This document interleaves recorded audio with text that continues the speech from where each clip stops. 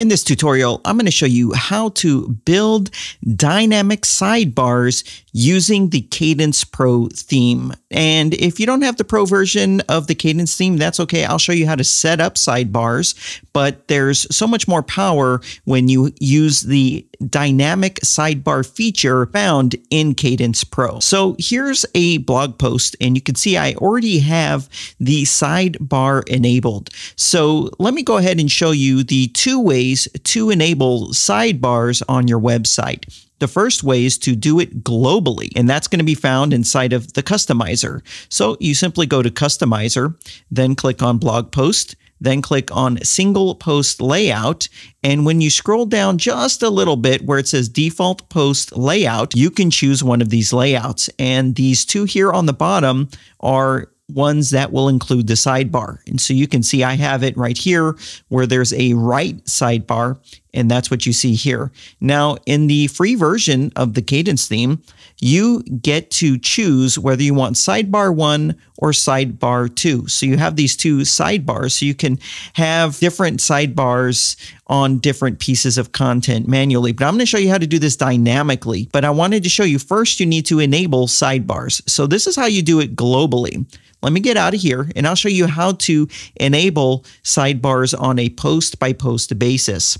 I'll click on Edit Post and I'll go into an individual post. I'll click right here to show the options for this post. But what I'm trying to get to is the page settings right here. So you can see I also can choose a post layout just for this post. So by default, it's set to default. But if on this one, say I wanted a left sidebar, I can click right here and choose left sidebar. And I can also choose a different sidebar, whether it be sidebar 1 or sidebar 2 for this post. So that's how you can set sidebars globally, as well as how you can individually control them on pages or posts. Now, let me show you how to add content to those sidebar locations, but we're not yet into the dynamic sidebars. This might just blow your mind. So if you go to Appearance and then click on Widgets, this is going to show you the sidebar. So here's sidebar 1 and here's sidebar 2. I can expand it here. And if you want to build out the content, these are the pieces of content right here that you can just drag and drop and add to a various sidebar. And each of these might have some options. So there's some options here or some options here. And this is how you typically do sidebars. And this is how you could do it using the free version of the Kadence theme. Now, let me show you something much better.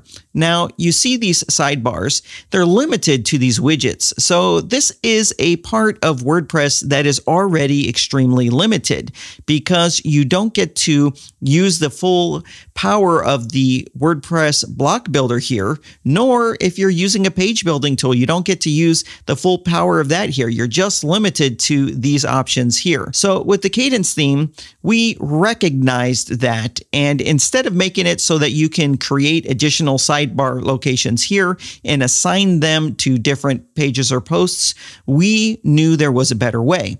So we have integrated inside of the Elements feature dynamic sidebars. Let me show you how that works. First, you'll need Kadence Pro.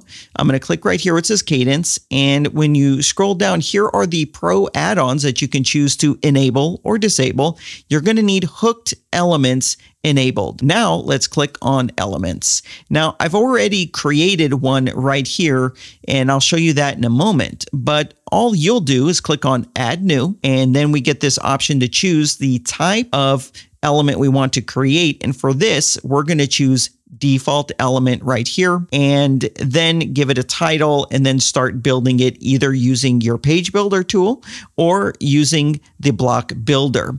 Then over here on the right, let me show you. For placement options, click right there and start typing in sidebar.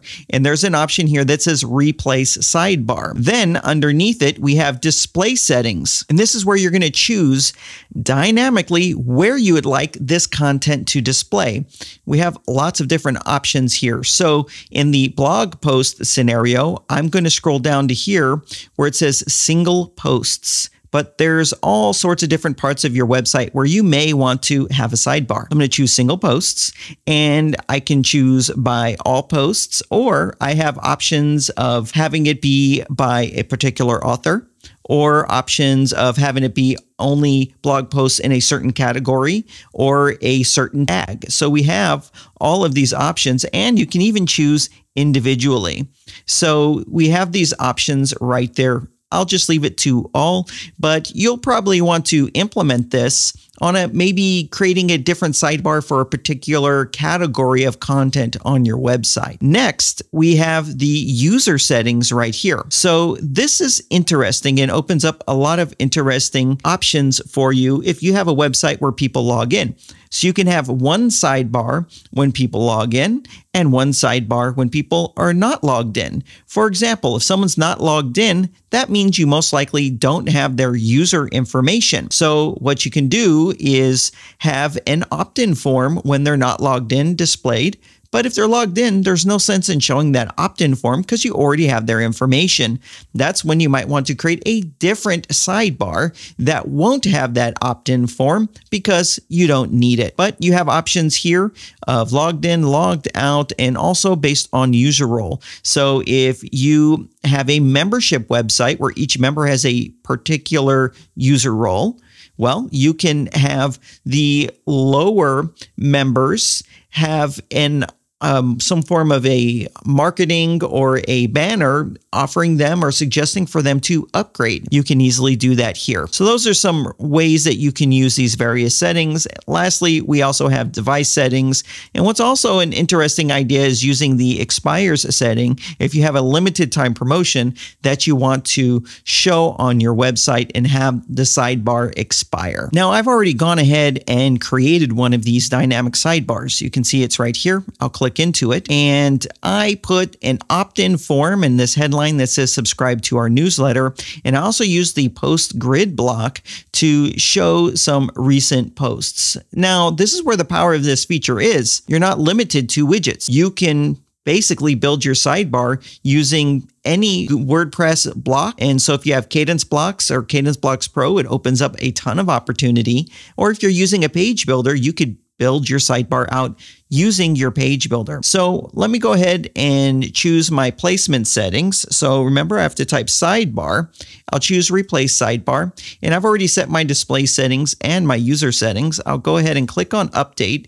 So now this is ready to go. So when I go back here to this posts, I can just back out of this, and you can see this is what it was showing. Now let me do a refresh, and you're going to see the sidebar completely changed. Now, I didn't really style this up. I would probably do some things a little differently, but I just wanted to show you in this video how easy it is to unlock the full power of the WordPress block builder into any area of your website, including your sidebar. This is how you can have as many different sidebars as you want and apply very powerful options and features so that you can execute on some advanced strategies that you want to bring to your website. So that's all that I have for you in this video. If you learned something new, please give this video a thumbs up. It really helps get the word out on these videos. And if you're not subscribed, please go ahead and click on that subscribe button. Now, if you don't have the Kadence Pro theme, we'd love to have you as a customer. I have a link in the video description down below that will take you over to the website, and you can see everything that Kadence Pro includes. Thank you for watching this video, and we'll see you in the next one.